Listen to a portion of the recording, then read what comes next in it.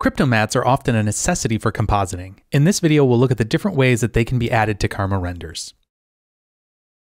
All right, let's take a look at the Cryptomattes section of our supplied HIP file. In here, you're going to see that we have the noise sampler scene again, and we have a Karma render settings. Now, this is where we're going to start kind of investigating how to add Cryptomattes into our render. So the way that we do this is we come down to the extra render vars section that we were looking at in the last video, and we're going to use this drop down and go way to the bottom. We can see here we have two options. I'm going to add the object name, and I'm going to scroll down a little more, and we're going to add the material name. And so what this is going to do is this is going to be using the name and material name kind of as a primvar input, which basically just means an attribute that's on these primitives in our scene. And it's going to be using those as kind of the seed value for this Cryptomatte, right?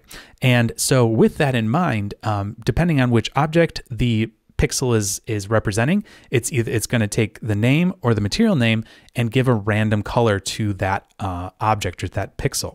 So let's take a look at what that looks like. So here's our crypto object. This is all the different objects in the scene.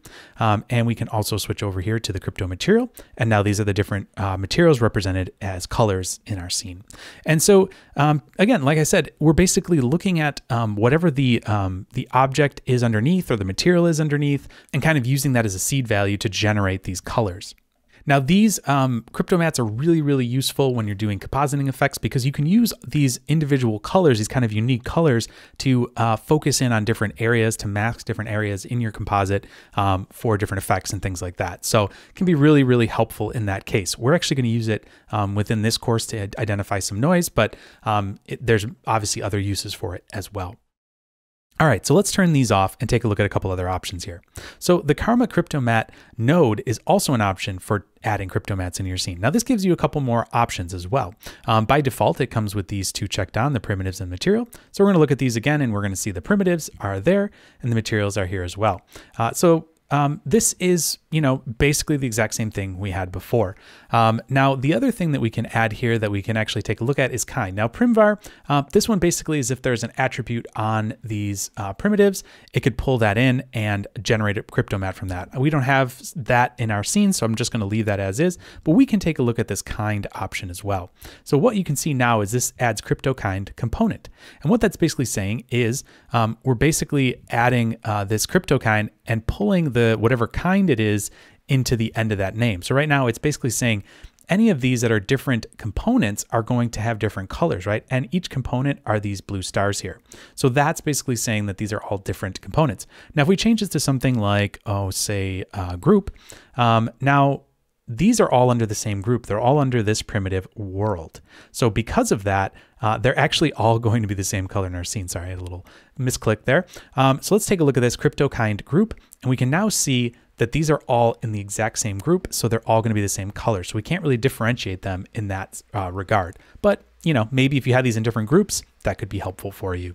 So in this case, we basically get everything as one color. So not super helpful, but the component one does work. And so do these other ones. I'm just going to check that off for now. And I'm going to mute this or bypass it. And we're going to come up here to this additional render vars that we're going to wire into our second input.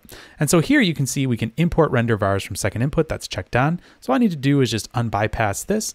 And we have two crypto mats that are defined in here. And these are really the same as the extra render vars section of our Karma render settings node. So it's really very similar. Again, gives you a couple extra little, a couple extra parameters in here that you can check, but that's really about it. And we're getting the crypto material, the crypto object. And again, if we check here, and here, they're going to look the exact same as they did before. So just another way that you can add this. So these are the three different options that you have. It's just good to know where to find them and maybe which ones have a little bit more flexibility than others and how they differ from each other.